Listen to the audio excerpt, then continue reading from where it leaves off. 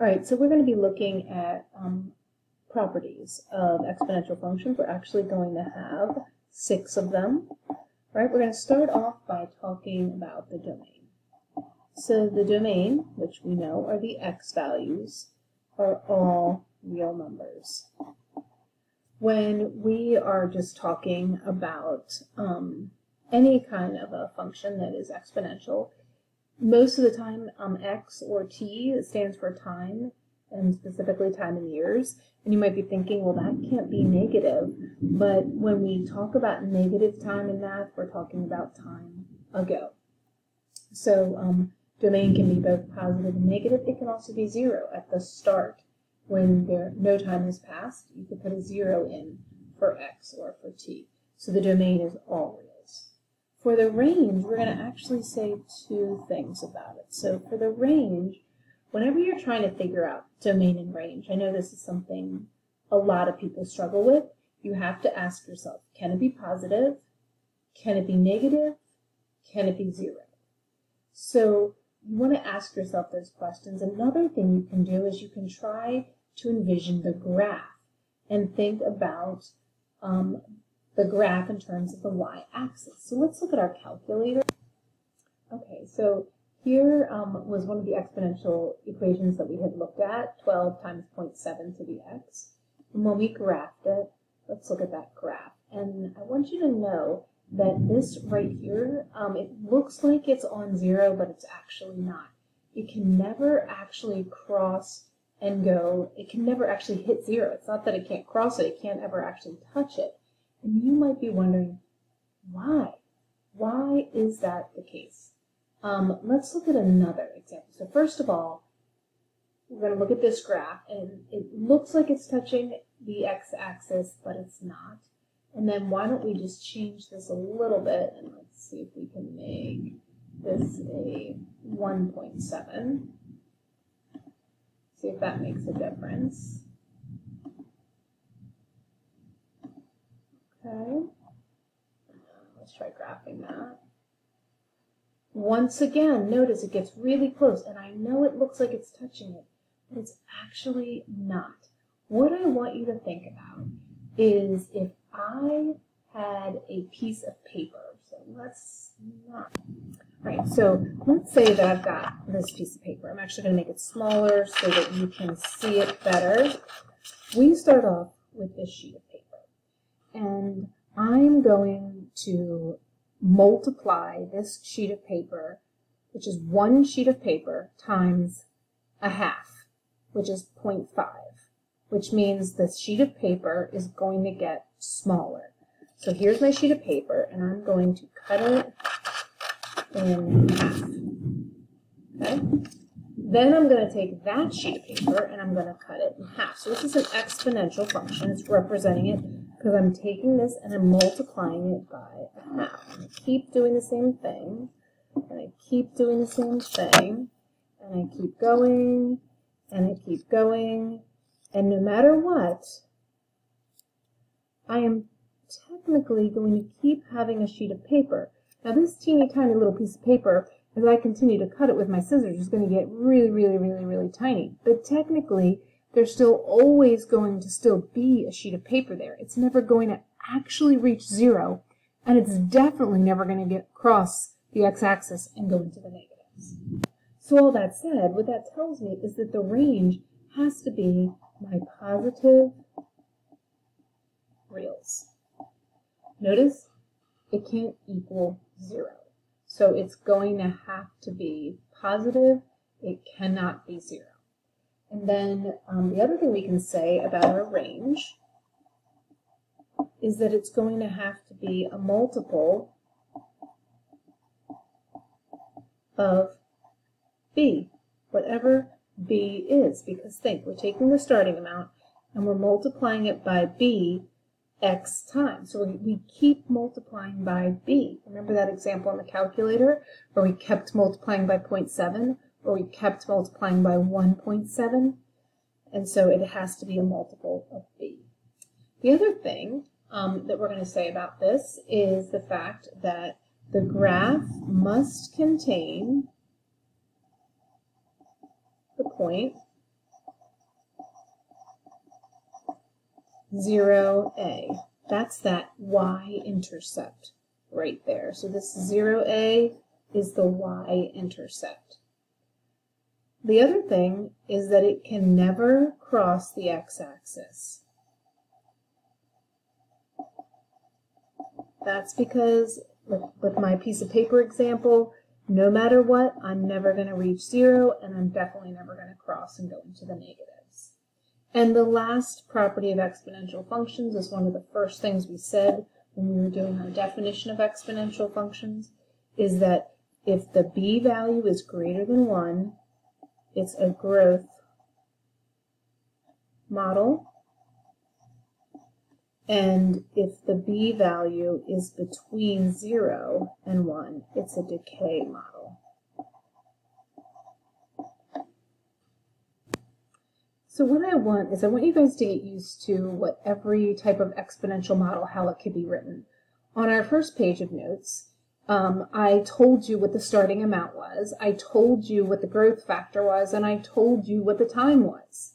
And so you just used the formula. Well, what do we do when that's not the information that I give you? So we're going to look on this page at some examples that are still exponential models, but the information is presented in a different way.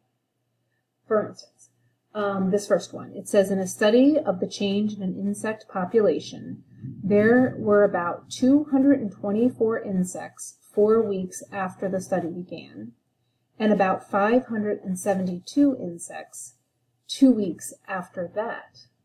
All right, so it says to find an exponential model relating the population to the number of weeks after the study began. So we're going to do an exponential model. Remember in the other sections that we did on the other days, we did linear regression models. Now we're doing an exponential model, and we're relating population to the number of weeks.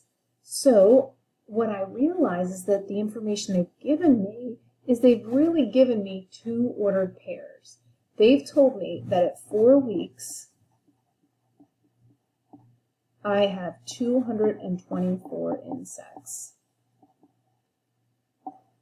So I can think of that as an ordered pair, and 572 insects 2 weeks after that. So at 6 weeks, because notice the population is in reference to the number of weeks after the study began.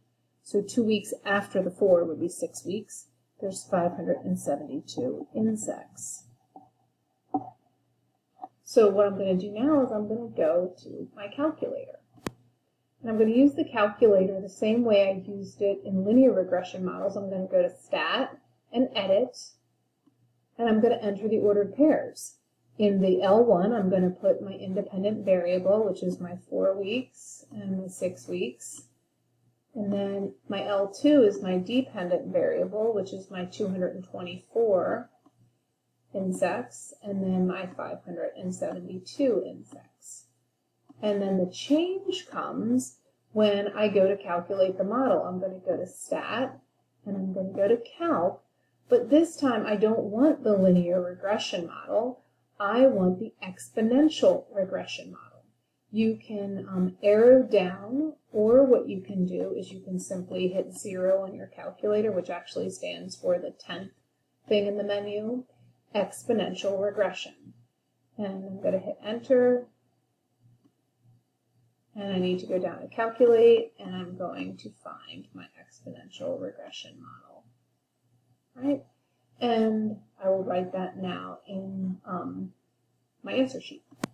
Right, so when I write that out, I am going to still round to 3 decimal places. I know that might sound crazy. We're talking about insects here. But the thing is that since we're always estimating, my model can have decimal places. And then when I give my final answer as to how many insects, that's the point at which I can do my rounding. For instance, question B says, estimate the initial number of insects. Well, that's going to be my A value, which is right here. So when I look at 34.352, that means that there were approximately 34 insects. Then it asks me to predict. That means I'm going to use my exponential model, the number of insects 5 weeks after the study began. So I'm going to put a 5 in for x and use my calculator, and I'll get that answer. All right, so I put my equation in my calculator. That's what I got. And because I'm predicting about insects, I'm going to go ahead and round the nearest insect. So I said that I had approximately 358 insects. All right, the next thing we're going to look at is half-life. And what a half-life is measuring is, let's say you start off with a substance that has 20 grams, and that substance is slowly decaying. How long does it take for that substance that's 20 grams to now be at 10 grams? And then how long does it take that 10 grams to get to 5 grams? And that 5 grams to get to 2.5 grams? And how long does that take? That's the idea of a half-life. The formula that we're going to use, we're actually going to look at 2 different formulas. One is A is our starting amount. 0.5 is always the growth factor for half-life because you're losing a half, and that means you still have a half, to the x power, where x is the number of half-lives. Now, a lot of times we don't have enough information to use this formula, so we need another formula. And our other formula that we need is A is the starting amount, 0.5 is still the growth factor, and then that number of half-lives is calculated by T divided by N. T is our total time, so a lot of times we know the total time that we're looking at, and then we're dividing it by time in a half-life.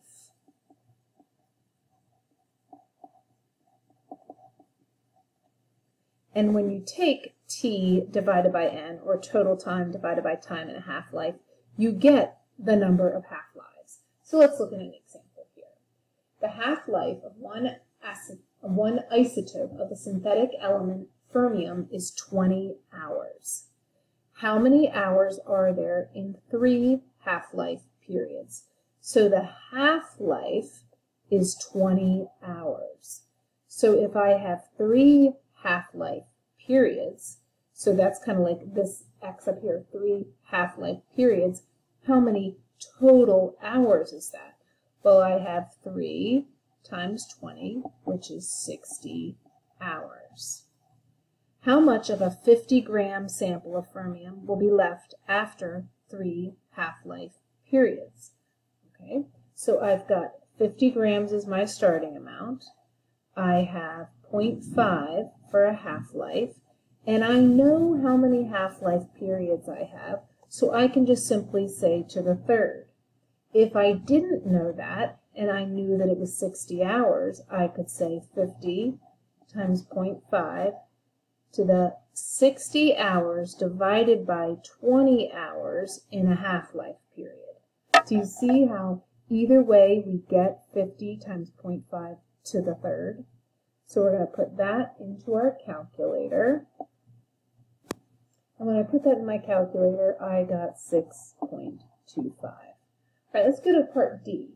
It says use the equation in C to find out how much of a 50-gram sample will be left after 150 hours. So I don't know how many half-life periods, which means I'm going to use this formula here.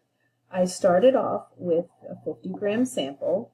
It's a half-life, so the growth factor is 0.5. The total time is 150 divided by how many hours in a half-life? 20 hours. I will put that into my calculator and get my answer. All right, so I got 0.276 grams, and I put that down on my paper. So you're going to read and do this example on your own. I do not give you the original amount. It's simply A sub 0. We know that it's a half-life, so it's 0.5 for the growth factor. The total time is 2,000 years. Time in a half-life is 5,700. This is the only part I can put in the calculator, and when I do that, I'm left with 0.78, which means that after 2,000 years, I'm taking the original amount times 0.78, so about 78% of the carbon-14 remains.